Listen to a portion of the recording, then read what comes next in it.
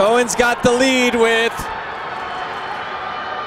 200 to go, now approaching 100 meters to go. Oh, they're starting to roll here. Gitahi needs to start to move around if she wants to win this. Oh, this is a dogfight here. Here we go. Into the kicks we go. Cohen, Gitahi at it again in the NJCAA. This is going to absolutely come down to the line. Oh my gosh. I think it was Cohen. Whoa.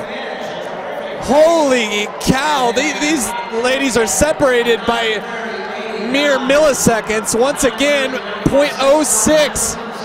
Adva Cohen is your champ, 2 for 2 against Esther Gitahi tonight in Lubbock. Woo, what a race. What a race there from those two ladies. Give it up.